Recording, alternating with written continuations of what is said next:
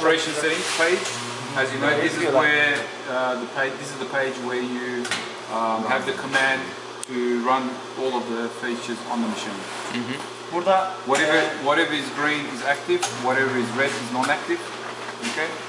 Burada şu anda şey var. Here you have your vertical sealing jaws, your horizontal, your date if you have date on the machine, date sealing, the heat, and your tubes to heat up the tubes, the O-rings inside the filling system.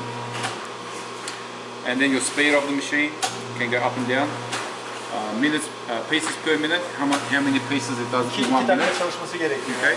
For this to be, to get the correct value, you need to run the machine at least 2 minutes. That will give you the correct value of how fast your machine is going. So it would actually open this up and turn it on? You don't need to open anything. These aren't, you can't do anything. It'll automatically These just count. Sadece sarı olan yerin renkleri değiştirebiliyor. Reset pieces. This is for example, in one day, how many pieces you do. This is the overall total pieces of how many pieces this machine does since you've been working it in operation. Your target pieces, for example, you can change this. Klepe var ya, klepe yön değiştiriyor onun sonunda. We have what is 500,000. So because your conveyor belt has a flipboard on it, and you want 1,000 pieces. Bunu göstereceğim ben. In one box. Okay, that's where you enter it. Target. That's where you enter it. Klepe var. Okay. How do we reset our total pieces? Is that here. For the lifetime? See here, pieces reset. Reset. Okay. Yep. Do you press that every morning to start Every the count day. over again? Yeah, you can do that. And here you have the set values of your heater jaws. So here you can change the heat value. Zaten burada maksimum yazıyor zaten 250 dereceye geçiyor. Maximum is 250 degrees you can go up to.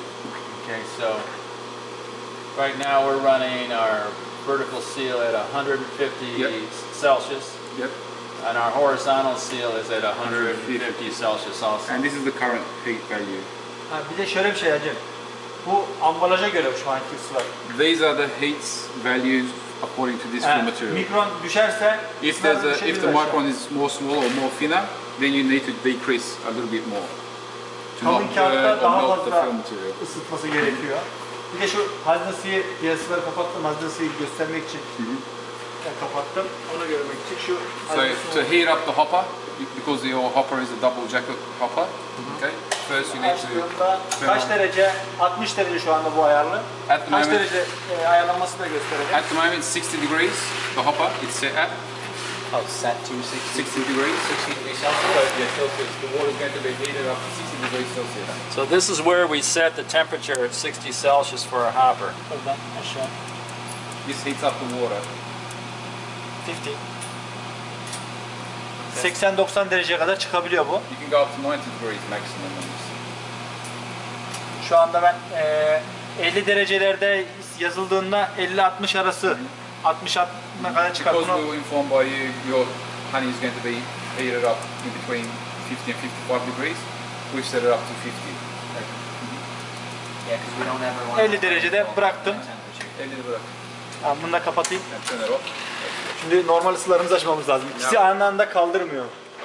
Now we have to turn on the machine heat, the jaw heats, because of the problem that we have. Direktman elektriği We kesiyor. cannot turn on all of them at once, otherwise it shuts off straight away. Şimdi burada bir de